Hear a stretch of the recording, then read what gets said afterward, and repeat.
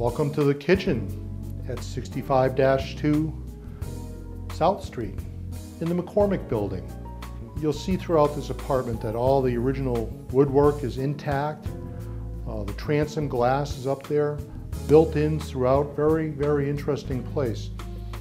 You see the maple floors are all still intact and gleaming. This is a 2-bedroom unit, 1,107 square feet.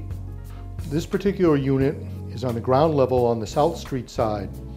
It's also somewhat unique in that it's on the left side of the building looking at it from South Street, so it fronts also on Clark Avenue, the little low-volume street on the other side of the building.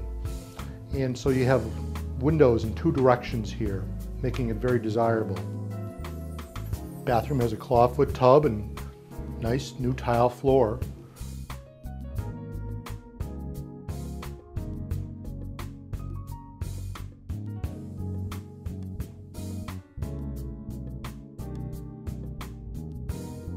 This is the master bedroom, which fronts onto South Street.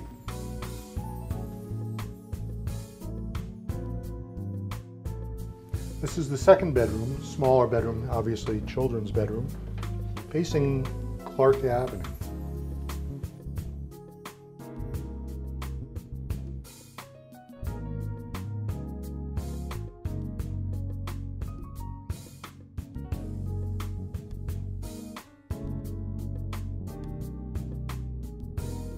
This is the living room.